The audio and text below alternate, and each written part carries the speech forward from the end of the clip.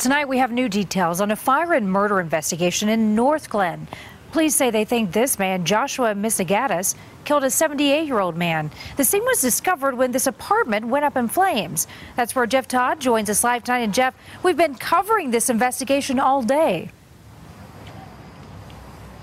Yeah, Karen, and just take a look. This investigation is still going on more than 12 hours later. The coroner is still on scene. We saw 4 investigators just head into this apartment building, a sign that this investigation is not going to be wrapped up anytime soon. Now, we talked to some family members who live just steps away from here, and they say they've never seen or heard of the suspect until today, and it's unknown if the victim was targeted or if this was a random act.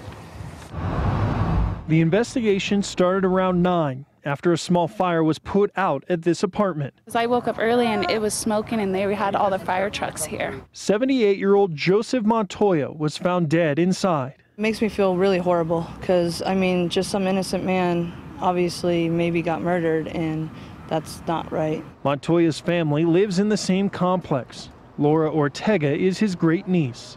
We thought it was just a house fire. It ended up being a possible homicide. Whoever did this took off with his Jeep and still has it. Montoya's Jeep was stolen from the scene. Around noon, it was spotted and chased into Westminster. All of a sudden, I heard like a world's worth of sirens coming around this bend, and as I stuck my head out the window, I saw a Jeep and like 7 cop cars flying around the corner. Police arrested 26-year-old Joshua Misagatis. His hands and feet were bagged in an attempt to preserve any evidence that may tie him back to the apartment homicide or fire. Family members told us they don't know Misagatis. We're shocked, we're sad, we're angry. It's still unknown if Montoya was killed by the fire or if the fire was set in order to cover up the homicide. Misagatis will likely face charges next week.